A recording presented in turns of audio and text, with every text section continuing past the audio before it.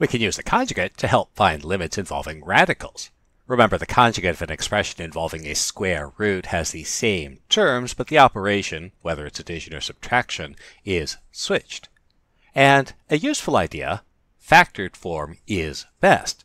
So unless you need to expand a product, don't bother.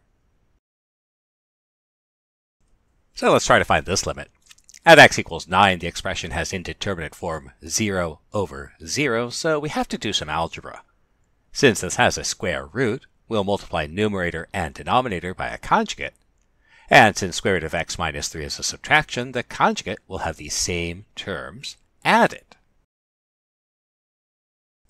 So we'll take our expression, multiply numerator and denominator by the conjugate. Now remember, the whole purpose of the conjugate is that the product of an expression and its conjugate will eliminate the square root. This means we should expand the product in the numerator to get. However, we know nothing about the product of a conjugate and the arbitrary polynomial, so until and unless we need to expand it, we'll leave the denominator in product form.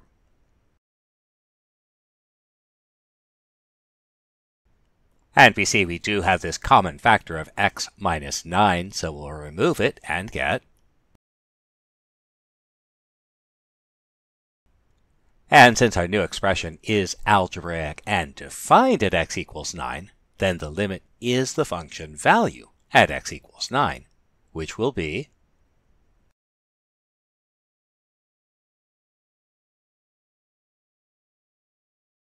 if we have an expression with multiple square roots, remember, we can take them one at a time.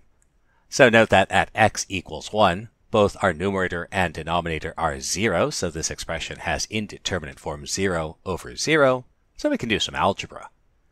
We'll eliminate the square root in the denominator by multiplying by its conjugate. So again, those will have the same terms, but since the expression is subtracted, we'll add them. And we have to multiply numerator by the same expression. And again, there's no reason to expand the product in the numerator, so we'll leave it in factored form. But expanding the denominator gives us. And we'll simplify this a little bit. One of the reasons we want to leave this in factored form is our numerator still has this expression, square root 3x plus 1 minus 2, so it's still 0 at x equals 1. Unfortunately, the denominator is also still 0 at x equals 1, and so there's more algebra to do. So let's multiply by the conjugate of the original numerator. And so this will be the same terms with an addition instead of a subtraction. And again, we only care about the product of the conjugate expressions, so we'll leave the others in factored form. Meanwhile, we should multiply the expression and its conjugate. And if we do that, we get. And simplify.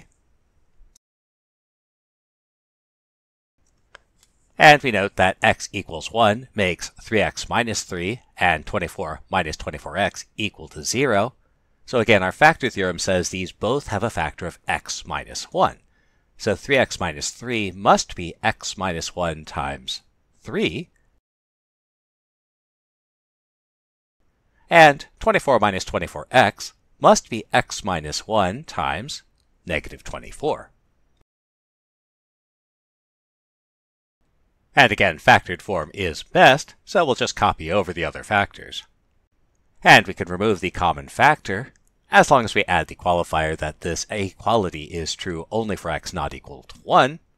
But since we're taking the limit, we don't care what happens at x equals 1, so we can replace the expression in the limit.